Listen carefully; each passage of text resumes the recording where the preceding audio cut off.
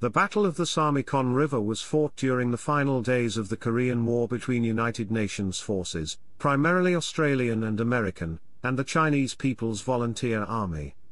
The fighting took place on a key position on the Jamestown Line known as the Hook, and resulted in the defending UN troops, including the 2nd Battalion, Royal Australian Regiment from the 28th British Commonwealth Brigade and the US 7th Marine Regiment, repulsing numerous assaults by the PVA 137th Division during 2 concerted night attacks, inflicting numerous casualties on the PVA with heavy artillery and small arms fire.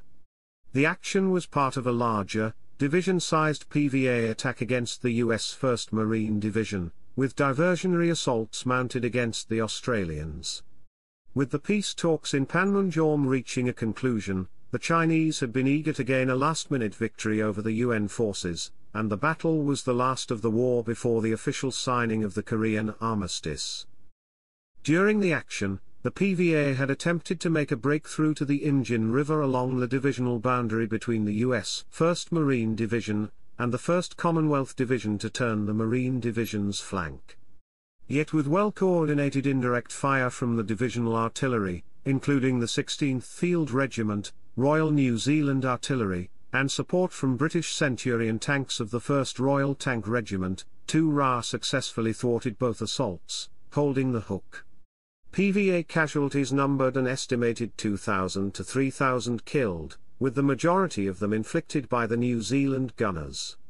Meanwhile, on the left flank, US Marines had endured the brunt of the attack, repelling the PVA onslaught with infantry and artillery.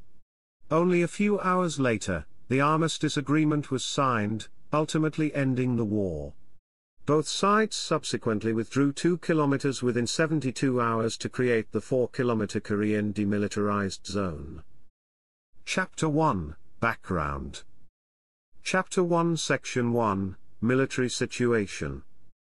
Following the Battle of Myeong-san in early October 1951, the 28th British Commonwealth Brigade maintained a defensive posture for the rest of the month. Amid heavy fighting on the afternoon of the 4th of November, the PVA recaptured Hill 317, which was by then held by the 1st Battalion, King's Own Scottish Borderers, in an action for which Private Bill Speakman was later awarded the Victoria Cross. The hill remained in PVA hands until the end of the war. The Battle of Myeong-san subsequently proved to be one of the last UN actions in the War of Maneuver, and with peace talks going on, the fighting was replaced by a static war characterized by fixed defenses, trench lines, bunkers, patrols, wiring parties, and minefields reminiscent of the Western Front in 1915-17. Construction of defensive localities sited in all-round defense with interlocking arcs of fire began almost immediately, although such operations were confined to the reverse slopes during the day due to artillery and mortar fire, which made such operations hazardous. Patrolling and ambushing by both sides also began to prevent the other from gaining control of no man's land. The 1st Commonwealth Division, which included British, Australian, Canadian, New Zealand, and Indian troops, subsequently occupied part of the Jamestown Line, a UN defensive position that extended 250 kilometers across central Korea, in the US I Corps sector on the US 8th Army's left flank. The war was no less bloody, though, and the division remained in the line for all but 2 of the remaining 19 months of the war. From the 19th of January 1952, the 3rd Battalion, Royal Australian Regiment was in defence on the Jamestown Line as part of the 28th British Commonwealth Brigade before going into reserve on the 18th of April, where they remained until the end of June. Meanwhile, in early 1952 the Australian government had agreed to an American request to increase its forces in Korea, dispatching a 2nd Infantry Battalion to join 3 RA which had been fighting since September 1950. The 1st Battalion, Royal Australian Regiment arrived in Korea on the 6th of April 1952, with both battalions forming part of the 28th British Commonwealth Brigade under the command of an Australian brigadier. The brigade re-entered the line on the 30th of June and 1 RA spent the following 14 weeks patrolling, ambushing and raiding, before the 28th British Commonwealth Brigade again went into reserve on the 5th of October. The brigade returned to the Jamestown Line in early November, with 1 Ra taking over the defences on Hill 355 from the Canadians. The Australians were subsequently forced to clean up large quantities of rubbish left by the Canadians, as well as repairing and camouflaging the defences which had recently been attacked by the PVA. 1 Ra implemented an aggressive patrol program, in an effort to regain control of no man's land from the PVA, which had been allowed to establish hides close to the perimeter. Several PVA outposts were subsequently destroyed during raids of up to company size. On the 28th of December 1952, 3 Ra took over the defences on Hill 355 and remained there until the 1st Commonwealth Division went into reserve at the end January 1953. On 21st of March, 1 Ra was replaced in Korea by 2 Ra, after nearly 12 months operational service. Heavy fighting occurred in March, with the PVA moving back over to a limited offensive in the US I-Corps sector, in an attempt to regain the initiative following the winter. Heavy fighting occurred around the Hook, which was by then held by the US 2nd Infantry Division following the relief of the 1st Commonwealth Division, the Old Baldy and Pork Chop Hill features held by the US 7th Division, and in the western sector held by the US 1st Marine Division around the Vegas and Nevada complex. Peace talks finally resumed at Panmunjom on the 6th of April, and an agreement was soon made to exchange sick and wounded prisoners. Consequently, 648 UN and 6,670 PVA, and North Korean prisoners were subsequently repatriated as part of Operation Little Switch on the 20th of April, including 5 Australians. For a while, the tempo of operations slackened, returning to the small-scale raids and probes of the winter months. Yet during the final 3 months of the war, the PVA launched a series of offensives prior to the signing of a ceasefire agreement. In early April 1953, the 1st Commonwealth Division returned to the Jamestown Line. By this time, the division was commanded by Major General Michael West, a British officer who had taken over command in September the previous year. The 28th British Commonwealth Brigade subsequently occupied the northeastern sector. Hill 159 was occupied by 2 Ra during the 5th of May to the 16th of June, while 3 Ra held Hill 355 during the period 7 to 27 May. 3 Ra then relieved 2 Ra on the 16th of June and remained on Hill 159 until 10 July. Meanwhile, the Hook was a key position on the left flank of the line held by the 1st Commonwealth Division and was the division's most threatened sector on the Jamestown Line. Held by the 29th British Infantry Brigade, the position consisted of a group of hills west of the Samichon River which dominated the Imjin River, 4 kilometers to the south, and provided observation and fields of fire over a bend in the river as it turned towards Seoul. Loss of the Hook would force the UN troops to withdraw nearly 8 kilometers to the next tenable defensive line on the high ground south of the Imjin River. As a result, the PVA had made repeated attacks against it, with the 1st Battalion, Princess Patricia's Canadian Light Infantry repulsing the 1st PVA attempt in late March 1952. The 1st Marine Division defended the area in the First Battle of the Hook in October 1952. The 1st Battalion, the Black Watch, did so again in November 1952, while the 1st Battalion, Duke of Wellington's regiment, had fought the heaviest battle there in May 1953 during the Third Battle of the Hook. In the western sector, American outposts such as Detroit, Berlin, East Berlin, Reno, Carson, Elko, and Vegas had been bitterly contested over the previous months by the U.S. 1st Marine Division and the Turkish Brigade, but by June, the Reno, Elko, and Vegas positions were held by the PVA. The front subsequently returned to its usual defensive routine, but following a temporary breakdown in negotiations after the unilateral release of 25,000 anti-communist Chinese and North Korean prisoners of war by President of South Korea Syngman Rhee, the PVA had renewed large-scale attacks on the 24th of June. Concentrating on the Republic of Korea Army divisions in the eastern and central sectors, the PVA launched another offensive in June in an attempt to convince the South Korean leader to come to terms. The fighting continued until the end of the month, as the PVA successively drove back elements of ROK 9th Division in the US 9 Corps sector and the ROK 1st Division in the US I Corps sector. By early July, the PVA launched a major offensive in the ROK 2 Corps and US X Corps sectors. The Americans and ROK subsequently responded with a series of counterattacks to regain the ground lost, yet these met with only limited success.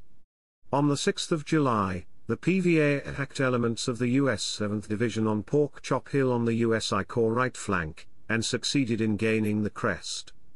The Americans were reinforced and counterattacked over the following days, although again without success. Following another PVA assault on the 9th of July, the Americans again counterattacked, yet neither side gained a clear advantage. The following day, the PVA launched a series of company and battalion-sized assaults, but were repulsed. With the Americans unprepared to accept further casualties for limited tactical gain, though, they evacuated Pork Chop Hill on the 11th of July. Chapter 2, Prelude. The peace talks resumed in early July as Rhee's position apparently softened, yet this proved to be the impetus for a final PVA offensive, as they sought to further influence the talks and improve their defensive positions at the same time. On the 14th of July, elements of 5 PVA armies struck 6 South Korean divisions around the Kumsong salient. By the 20th of July, the ROK Capital Division and much of the ROK 3rd Division had been practically destroyed, exposing serious weaknesses despite 2 years of American training. The ROK fell back and the UN line was penetrated to a depth of 9.7 kilometers. Only American intervention restored the situation, and ultimately, 9 ROK and US divisions were required to stem the PVA offensive and regain some of the lost ground. Following a counterattack by ROK 2 Corps, a new defensive line was established south of the Kumsong River. Meanwhile, in conjunction with the main offensive at Kumsong, the PVA 19th Army Group had conducted a series of limited offensives against US I Corps, with the 46th Army conducting assaulting 1st Marine Division outposts from 7 to 27 July. PVA losses were heavy nonetheless, and they sustained more than 28,000 casualties for only temporary gain. During the second week of July, West had reshuffled his brigades to allow the 29th British Infantry Brigade to recuperate in the 1st Commonwealth Division's central sector. The 28th British Commonwealth Brigade, under the command of an Australian officer, Brigadier John Wilton, subsequently took over the battered defences on the Hook on 10 July 1953, on the division's left. The brigade was the strongest in the division, consisting of the 2 Australian battalions, 2 RA and 3 RA, and 2 British battalions, the 1st Battalion, Durham Light Infantry and 1st Battalion, Royal Fusiliers, as well as supporting artillery and armour in direct support. Among the latter was the 16th Field Regiment, Royal New Zealand Artillery and Sea Squadron of the British 1st Royal Tank Regiment equipped with Centurion tanks.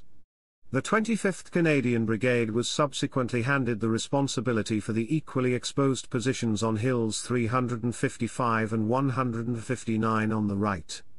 The ROK 1st Division held the line on the 1st Commonwealth Division's right flank, while the 1st Marine Division, under the overall command of Major General Randolph Pate, held the Nevada complex on the left flank, having taken over the line on 7 to 8 July. On the American right, the 7th Marine Regiment under Colonel Glenn C. Funk occupied a linear defensive position, with 2 battalions forward and 1 back. The 5th Marine Regiment occupied the central sector, while the 1st Marine Regiment held the rear in divisional reserve. Indirect fire support was provided by the 11th Marine Regiment. Meanwhile, by May 1953 the PVA 1st, 46th, 63rd, 64th and 65th Armies of the 19th Army Group were operating against the US I Corps under the overall command of Huang Yongsheng. Wilton deployed the stronger Australian battalions forward, with 2 RA occupying the left forward position on the Hook, while 3 RA was deployed on the right, overlooking the Samichon River. The opposite side of the Samichon was occupied by 1 DLI, while 1 RF was held in reserve as a brigade counter-penetration force. 2 RA was commanded by Lieutenant Colonel George Larkin, while 3 Ra was under the command of Lieutenant Colonel Arthur MacDonald.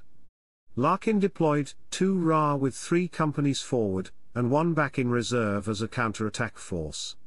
In the center, the Hook was held by B Company, while C Company held the left and A Company the right, with D Company in reserve. MacDonald deployed 3 Ra with 2 companies forward and 2 in depth.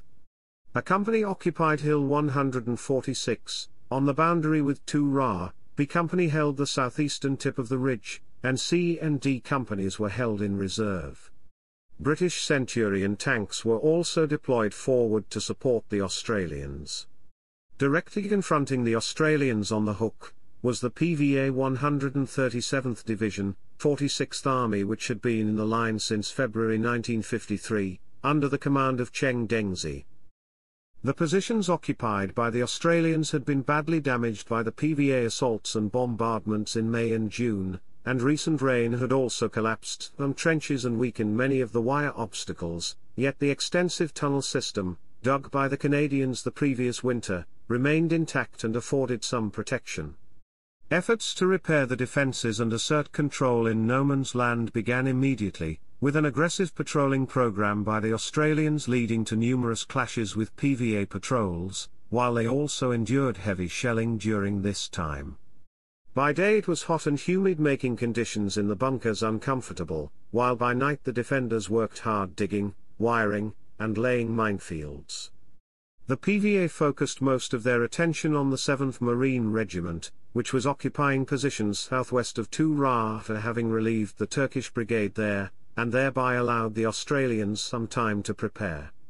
Light mortaring hit 2 Ra on the 11th of July, while 1 3 Ra soldier was killed instantly by a 76mm shell when he was observed walking along the crest line by a PVA position less than 200 meters from the Australian perimeter. The gun crew was subsequently silenced by Australian sniper fire. Patrolling by the Australians continued to prevent the PVA from harassing their forward positions. Small clashes occurred on the nights of 15/16, 21/22, 22/23, and 23/24 of July, suggesting that the PVA were preparing for a major attack. Aerial reconnaissance subsequently detected a buildup of PVA forces and supplies west of the Samichon River. In response, the Australians and Marines stepped up their defensive preparations, while at the same time, rumours from the peace talks started to spread of a ceasefire. Regardless, PVA harassing artillery and mortar fire intensified, causing a constant stream of casualties among the Australians. Intense PVA shelling struck Hill 121 and the Hook on the night of 19/20th of July, with more than 300 rounds wounding 4 members of C Company, 2 Ra, and further damaging the defences. That night, the Marines were driven off the Berlin and East Berlin features on the left flank, further exposing the Hook, which became a salient. Yet on the 21st of July an expected PVA assault in the 5th Marine Regiment sector failed to occur, while sightings of PVA troops across the 1st Marine Division front declined as the fighting entered a lull. On the 22nd of July B Company, 2 Ra was relieved on the Hook by D Company, and subsequently moved into reserve. The following day, with the ceasefire believed to be imminent, Wilton limited patrols to only those considered essential for the security of his forward positions. Rumors spread quickly among the troops that the truce was expected to be signed on the 26th of July. By the 24th of July, however, the PVA shelling had once again grown in intensity, while large bodies of PVA infantry were increasingly seen on the forward slopes by the Australians. Meanwhile, similar concentrations of PVA were also reported by the Marines. With the PVA eager to gain a last-minute victory over the UN forces and the tactical advantage offered to the side that held the Hook after the truce, simultaneous attacks were soon launched against 2 Ra and the 7th Marine Regiment on the left flank, in 2 major actions on the nights of 24/25 and 25/26 of July. Chapter 3, Battle. Chapter 3 Section 1, First Night, 24/25 of July 1953. On the evening of the 24th of July, a 50-strong PVA force probed 2 Ra's forward outposts after dark, attacking C Company on Hill 121, and surrounding a bunker on the left flank, while the Marines had a similar contact on the left flank. A forward Australian standing patrol from D Company subsequently clashed heavily with the PVA probe, losing 5 wounded before directing tank and artillery fire, which dispersed their attackers. These attacks had been preceded by heavy artillery and mortar fire, with the PVA subjecting C and D companies, 2 Ra and the 2 Ra mortar platoon to a heavy bombardment. Waves of PVA attacked the Australians at 20:50, penetrating between C Company on Hill 121 and the nearest Marines on Hill 111, before being turned back amidst the driving rain. A further attack followed another barrage at 23:25, but was again repelled and faltered before reaching the wire during fierce fighting with grenades and small arms, with the assault failing largely due to the weight of defensive artillery fire. More than 2,000 PVA mortar and artillery rounds fell on the Australian positions during the night. 2 Australians were killed and 14 were wounded during the night attack, which was later estimated to have been made by a PVA regiment of up to 4,000 men. The defenders were soaking wet and exhausted, but had held their positions. Despite the weight of the PVA attack against the Australians, their main objective had been Hill 119, another strong point in the American sector 500 meters to the southwest of Hill 111, known as Boulder City, held by the 7th Marine Regiment. The PVA engaged the Marines on Boulder City with preparatory fire from mortars and artillery at 19:30. 10 minutes later, PVA troops were observed massing for an assault northwest of the Berlin feature, and were subsequently shelled by the Americans. At 20:30, the PVA probed the right flank held by the 3rd Battalion, 7th Marines, first striking Hill 111 and then at Boulder City. After infiltrating forward, the PVA had hid in the paddy fields immediately in front of the American positions during the barrage, and had then rapidly assaulted as soon as the artillery had lifted. The attack coincided with the ongoing relief in place of the defenders by the 1st Marine Regiment under the command of Colonel Wallace M. Nelson, and it subsequently succeeded in temporarily penetrating the American positions on Hill 111. The PVA main effort fell on Boulder City, though, and 2 battalions subsequently succeeded in occupying a portion of the American trench line. From these positions, the PVA threatened to cut off Company G, 3rd Battalion, 1st Marines, on Hill 119, repeatedly assaulting the Berlin Gate feature on the company's left flank and the East Berlin Gate on its right in an effort to exploit their gains. Throughout the fighting, the Marines were strongly supported by heavy mortar, artillery, and tank fire. However, due to the prevailing weather conditions, no spotter aircraft were able to fly during the night, which limited the effectiveness of the indirect fire available to them. In support of the Marines on Hill 111, at 21:10, Wilton had ordered 1 company of 1 DLI to occupy a reserve position on the left of 2 Ra, in the rear of the 1st Marine Division, where they ultimately remained for the rest of the evening. A reserve company from 3 Ra was also readied to respond to any emergency. The Americans eventually drove off the PVA probes after their artillery broke up the attack, but not before they were forced to abandon some of their forward positions. With the attack likely only a diversionary effort, by 21:20 the bulk of the PVA had begun to withdraw from Hill 111. Meanwhile, the fighting on Hill 119 continued. A heavy bombardment fell on the American positions at 2100 hours, followed by a second assault on Hill 119 by 2 PVA companies which succeeded in penetrating the Marine perimeter. Hand-to-hand combat developed across the forward trenches, and in the ensuing fighting, Company G was reduced to half strength, while their ammunition began to run low. Under pressure, by midnight the Americans were forced back another 1,500 meters to the reverse slope. 3 Ra was subsequently left exposed, with the forward PVA elements moving to within 1,200 meters of the battalion's A echelon area.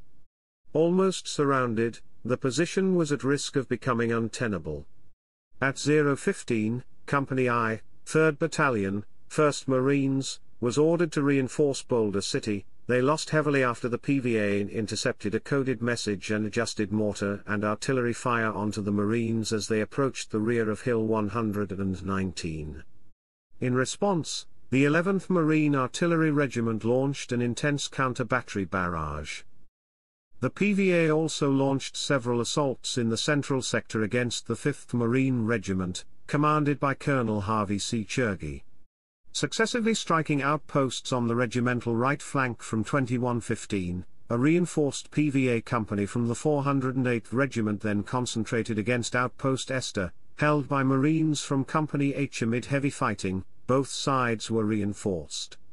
By early morning, the PVA had seized parts of the forward trench line and moved to isolate the position with indirect fire and patrols, which penetrated between the outpost and the main defensive position to the rear. The Marines still controlled the rear trenches, and upon reorganizing their defense, succeeded in checking the PVA assault. Defending strongly, the Marines used flamethrowers, machine guns, and mortars, supported by M46 Patton tanks and artillery fire, and following several hours of fighting, the PVA attack was finally broken up by indirect fire. An entire PVA battalion had been committed piecemeal to the attack, yet by 6:40 the following day, the Marines reported Esther secure. More than 4,000 artillery and mortar rounds had fallen on the outpost during the night. Marine casualties included 12 killed and 35 wounded, while PVA losses included 85 dead, which were counted around the position, 110 more believed killed, and an estimated 250 wounded. In the 7th Marine Regiment's sector, heavy shelling, small arms fire, and hand-to-hand fighting continued around Boulder City into the early morning on the 25th of July. PVA infantry had succeeded in breaking through and occupying a large part of the trench line on the forward slopes, and for a while, even temporarily occupied the crest.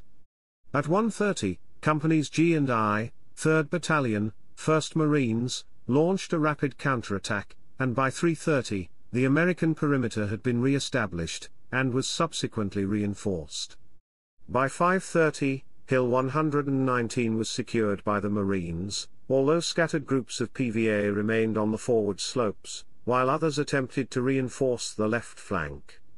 Sporadic fighting and heavy shelling also continued on Hill 111 in the early morning hours, and at 4 o'clock, another fight developed. By 5:30, the position was also controlled by the Americans. 4 M46 Patton tanks on Boulder City dispersed the PVA concentrations with high explosive and machine gun fire, while Marine infantry assault teams with flamethrowers and 3.5-inch rocket launchers subsequently cleared the remaining PVA from their former bunkers. In total, more than 3,000 PVA troops had assaulted the front held by the 1st Marine Division during the night of 24/25 of July. Throughout the night, the 11th Marine Regiment had been heavily engaged, with the regiment and the 10 battalions under its operational control in the 1st Marine Division sector firing a total of 23,725 rounds, including those from batteries of the U.S. 25th Infantry Division Artillery, the U.S. I Corps Artillery and the 1st Commonwealth Divisional Artillery. The weight of indirect fire available to the defenders had been significant, and the whole of the 1st Commonwealth Divisional Artillery had also been engaged during the fighting, firing in support of both the Australians on Hill 121 and the Marines on their left flank, defending Hill 111 and Boulder City. Unhindered by the restrictions on ammunition usage which had applied to the Marines during this period, the supporting fires of the British Commonwealth 3.45-inch 25-pounder field guns proved of considerable assistance. A liaison officer from 16 RNZA was sent subsequently over to the Marine Artillery Regiment during the night to establish communication. More than 13,000 rounds were fired by the British and New Zealand gunners that night, with the close defensive fire having a devastating effect on the assaulting PVA infantry. The artillery had also effectively halted the PVA assault against Hill 121, resulting in a fair degree of frustration among the Australian infantry, some of whom later expressed disappointment at being prevented from getting to grips with the PVA by the accurate New Zealand artillery fire. Before the battle, A section from the 2 Ra medium machine gun platoon had been stationed within the American perimeter near Hill 111 to provide covering fire across the area between the positions occupied by the Marines and the Australians. Commanded by Sergeant Brian Cooper, they soon found themselves in the thick of the fighting, firing their Vickers machine guns in support of the Australian positions and to defend themselves from the weight of the PVA main attack, which fell on the Marines. 3 men were wounded during the night, but the machine gunners continued to fire in support, while the remainder of the section repelled PVA assaults from the left. Ultimately, the PVA were unable to dislodge them, with the Australians calling in artillery onto their own positions during repeated PVA attempts to overrun them as the Marines withdrew past their position, leaving them isolated. When dawn came, dozens of Chinese bodies were found strewn in front of the Australian machine gunners. As the Marines worked to clear the PVA stragglers from their position, the Australians had endeavoured to coax a PVA soldier from a bunker, yet when he resisted, they were forced to kill him with a grenade. Cooper was later awarded the Military Medal for his leadership, with the stubborn defence of the Australians contributing to the breakup of the PVA attack, which at one stage had threatened to overrun the Marine position. Large groups of PVA remained, though, occupying a number of bunkers and trenches, and they were not finally dislodged by the Marines until the following afternoon. Chapter 3 Section 2, Second Night, 25/26 of July 1953. At 8:20 on the morning of the 25th of July, the PVA again assaulted the Marines on Hill 119 in company strength, but were soon halted by American artillery and mortar fire, which inflicted heavy losses. Skirmishing continued for the remainder of the day. While no major assaults against Hill 111 occurred, a heavy PVA barrage targeted the position at 11 o'clock. F-9F Panthers provided air support to the Marines throughout the day, while American tanks continued to engage PVA targets in support of the defenders on Hill 111 and Boulder City. Finally, at 13:35, the last of the PVA infantry were forced off the forward slopes of Boulder City by the Marines. PVA casualties were estimated by the Americans to have included another 75 killed and 425 wounded. The PVA continued to heavily shell the American positions, and by late afternoon, 13,500 mortar and artillery rounds had fallen on the sector held by 7th Marine Regiment. The Americans fired many counter-battery missions in response, firing 36,794 rounds. The ongoing relief of the 7th Marine Regiment continued throughout the day. Meanwhile, the Australian positions on the Hook were also heavily shelled throughout the day, forcing many of the defenders underground into the network of tunnels then being extended by a team of New Zealand sappers. Realizing that they had only faced a series of probes the previous night, rather than a major attack, and as these actions may have been in preparation for a heavier attack, a vigorous defence was subsequently prepared by the Australians, with the reserve companies moved into blocking positions to strengthen the forward defences.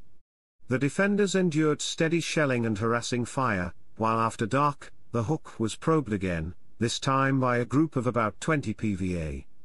The force was subsequently engaged by an Australian standing patrol from D Company at 2100 hours, and forced to withdraw, leaving behind 1 dead at a cost of 1 Australian killed and 1 wounded. At 21:20, the PVA fire became more intense, and a heavy blow was launched by the PVA against the Marines on Hill 119 shortly after. Beginning at 21:30, elements of the 1st and 7th Marines were attacked by 2 PVA companies. A heavy concentration by the entire USI Corps artillery was fired in response, and the PVA were forced to withdraw. At 2300 hours, the PVA shelling intensified to 30 rounds per minute, and was followed 15 minutes later by another determined charge by PVA infantry against the Marines on the left flank on Hill 111 and Boulder City during a furious attack. The Australian positions were not directly attacked during the night, although C Company engaged the PVA in no man's land sporadically at long range in support of the Americans. As on the previous night, 3 Ra was not attacked. In total, more than 4,200 mortar and artillery rounds were fired by the PVA at 2 Ra during the night, and 3 Australians were killed and 9 wounded. In contrast, the Marines were more heavily engaged, with the fighting occurring at close quarters for more than an hour before they repelled their attackers and counter-attacked. An Australian bunker between the Marines on Hill 111 and C Company, 2 Ra on Hill 121, was also the scene of heavy fighting, after the PVA penetrated the undefended space between the two positions. Manned by just 6 Australians under the command of Lance Corporal Kenneth Crockford, the position was attacked by the PVA simultaneously from several sides following a determined charge at 23:40. During bitter hand-to-hand fighting in the trenches around the bunker, the understrength Australian section ejected the PVA, and prevented them from advancing any further. They then directed artillery fire onto their position to break up subsequent attacks. Further PVA probes were launched against Hills 111 and 119 in the early hours of the 26th of July, and they succeeded in temporarily seizing parts of the American trench line. Between 1:30 and 3 o'clock, heavy fighting continued before the PVA were driven from the position by the Marines. Meanwhile, Wilton ordered D Company, 3 Ra to move across to occupy the position behind B Company, 2 Ra to support the Marines if required, while at 2:18, he placed A Company, 1 DLI on 5 minutes' notice to move to another blocking position. American casualties were 19 killed and 125 wounded, while PVA losses included 30 men counted dead, and another 84 estimated to have been killed and 310 wounded. The 2 Ra machine gun platoon on Hill 111 again found itself heavily engaged, suffering 5 badly wounded. The PVA had managed to establish an artillery forward observer on Hill 111 and Marine casualties were particularly heavy as a result. 8 critically injured Americans were subsequently evacuated through 2 Ra for urgent medical treatment. Small arms fire continued to be exchanged between the Marines and the PVA for the next 2 hours, only subsiding by 3 o'clock, with the Marines finally driving out the PVA. D Company, 3 Ra was subsequently released, and it returned to Battalion's main defensive position. The Australian outpost section also succeeded in holding through the night, and the following morning, they found 35 PVA dead around their positions. During the fighting, Crockford had repeatedly exposed himself to PVA fire, and had even run across no man's land to provide situation reports to the Marine Command Post on Hill 111. He was later awarded the Military Medal for his actions. By dawn, the only activity in front of the hook was PVA stretcher bearers collecting their wounded, who were subsequently allowed to do so unmolested by the Australians. In the 1st Marine Division's sector, the fighting had also ceased, while small groups of PVA moved to reinforce their positions and were engaged with rifle and machine gun fire. As with the first night, indirect fire had again played a crucial role in the defense, with the New Zealand gunners firing another 5,700 rounds in support of the Australians and the Marines. Dugin to the east, 16 RNZA had been forced to fire with minimum crest clearance over the Australian lines to bring effective fire to bear on the assaulting PVA from their 25-pounders. Using both variable time proximity and time-set fuses, the New Zealand gunners used air bursts to break up the PVA assaults, causing heavy casualties. Despite the risk of causing casualties among their own soldiers, no serious casualties were incurred by the Australians, although one suffered a broken shoulder after a brass nose cone from a faulty time-of-flight fused shell exploded over his position. High explosive was also provided by C Company's 60mm mortar, which operated against the PVA in no man's land despite being exposed and unprotected from fire, while the mortars also provided battlefield illumination, which had allowed the Australian riflemen and machine gunners to bring accurate fire to bear on the PVA crossing 2 Ra's front to attack Hills 111 and 121. The PVA had suffered heavily during the fighting, with over 300 dead counted in front of Hill 111 alone. Throughout the following day, the Australians observed a steady stream of PVA casualties evacuating Hill 111 and crossing the paddy fields on the left flank. Later, a group of 20 PVA had also attempted to withdraw, but were engaged by the 2 Ra anti-tank platoon, resulting in at least 6 casualties. In the area held by the 1st Marine Division, PVA shelling continued sporadically, while at 13:30, the 1st Marine Regiment assumed operational control of the right sector. Chapter 4, Aftermath.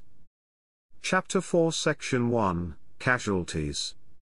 The battle illustrated the power of concentrated artillery fire and the wastefulness of massed attacks by infantry against modern firepower. Hundreds of PVA dead lay in front of the UN positions, with the valley floor almost covered with dead Chinese. Wilton later recounted that on the approaches to 2 Ra, the bodies literally carpeted the ground, sometimes too deep. Later, PVA casualties numbered an estimated 2,000 to 3,000 killed, with the majority of them inflicted by the New Zealand gunners. However, according to a Chinese source, the total casualties of PVA 46th Army were only at 886 men for all battles occurred from 24 June to the 27th of July. At least 9 PVA battalions were believed to have been involved in the attacks. The fighting between 24 and 26 July had cost the Australians 5 killed and 24 wounded, while during the previous 2 weeks on the hook, 2 Ra had lost 17 men killed and 31 wounded. It had been a bitter struggle to the very end, and as a testimony to the ferocity of the fighting, the Royal Australian Regiment was subsequently granted the Battle Honour the Samichon. Many Australians were later awarded bravery decorations for their actions. The New Zealand gunners had played a crucial role in stemming the PVA assault, and during these final actions, the commander of 163 Battery, 16 RNZA Major James Spence, had positioned himself well forward to effectively coordinate the indirect fires of his guns. Spence was subsequently awarded the Military Cross, while a member of his tactical party, Gunner Arthur Bolton, was later mentioned in dispatches. In total, over the 3 nights, more than 23,000 rounds were fired by the Commonwealth Divisional Artillery. During the final month of the war, heavy fighting had occurred across the Central and Eastern fronts, yet in the Commonwealth sector itself, the only PVA attacks had been made against 2 Ra holding the hook on the nights of 24 to 25 and 25 to 26 July. The action was part of a larger attack against the 1st Marine Division, with only diversionary assaults mounted against the Australians. 1st Commonwealth Division intelligence staff believed that the PVA had been attempting to make a breakthrough to the Samichon River along the divisional boundary to turn the 1st Marine Division's flank, yet with well-coordinated indirect fire from the divisional artillery and support from the British tanks, 2 Ra had been able to successfully thwart both assaults. Meanwhile, the Marines had endured the brunt of a division-sized attack, repelling the PVA onslaught for the loss of 43 killed and 316 wounded over the 2 nights. Total Marine casualties for July included 181 killed and 1,430 wounded. Indeed, with the Chinese determined to gain local territorial advantage prior to signing the ceasefire, the UN command had suffered 65,000 casualties during the final 3 months of the war, while the PVA lost at least 135,000. Chapter 4 Section 2, Subsequent Operations. On the 26th of July, Wilton had ordered Lieutenant Colonel Peter Jeffreys to prepare a counterattack by 1 DLI to recover some of the ground lost to the PVA the night before, but after preparatory fire failed to clear the PVA from the objective, the assault was cancelled. The PVA subsequently made another attempt against the Marines on Hill 119 on the night of 26/27th of July, but it lacked the weight of those of the previous nights, and was easily repelled. In a final attempt to capture Boulder City, at 21:30, a PVA platoon had advanced on the wire at Hill 119, defended by Company E, 2nd Battalion, 1st Marines. Just after midnight, another platoon-sized PVA assault was also halted by the Marines. At 0:45 a PVA platoon probed the Marines on Hill 111, yet after an hour and 20 minutes it was also checked. Meanwhile, despite the clashes nearby on Hill 111, the Australians suffered no more casualties. The armistice agreement was subsequently signed at 10 o'clock on the 27th of July, with a ceasefire coming into effect at 2200 hours. Sporadic fighting continued, and the New Zealand gunners fired several counter-battery tasks, engaging several PVA guns. The Commonwealth Divisional Artillery fired 1,300 rounds during the day. By evening, the front was largely silent. In the last 4 hours of the war, the PVA fired 44,000 artillery rounds into the US 8th Army positions, although none against the 1st Commonwealth Division. No further attacks occurred, and the ceasefire came into effect at 2200 hours. The following day, some soldiers from both sides moved forward into no man's land to exchange greetings, although relatively few Australians did so, and the Marines were under orders not to fraternize or communicate with the Chinese. With the war over, both sides were required to withdraw 2 kilometers within 72 hours to create the 4-kilometer Korean demilitarized zone, and preparations began to hastily evacuate the forward positions. During August and September, sappers from the 1st Commonwealth Division were subsequently engaged clearing minefields and demolishing many of their former defended localities and field defenses, while new battle positions were established to the rear. A similar process occurred across the entire front. Meanwhile, under the terms of the agreement, all prisoners who wished to be repatriated were to be returned, and 12,773 UN and 75,000 Chinese and North Korean prisoners were subsequently exchanged during this period, including 21 Australians and 1 New Zealander. The period that followed proved uneventful, yet the UN forces were required to maintain combat readiness and the ability to react quickly in case the North Koreans violated the ceasefire. In April 1954, 2 RA returned to Australia and were replaced by 1 RA, which remained in South Korea until March 1956. In September 1954, 3 RA finally returned to Australia after 4 years of continuous service in Korea, and 5 years before that in Japan. British Commonwealth forces remained in Korea until they were finally withdrawn in August 1957. Meanwhile, the last PVA elements did not leave Korea until 1958.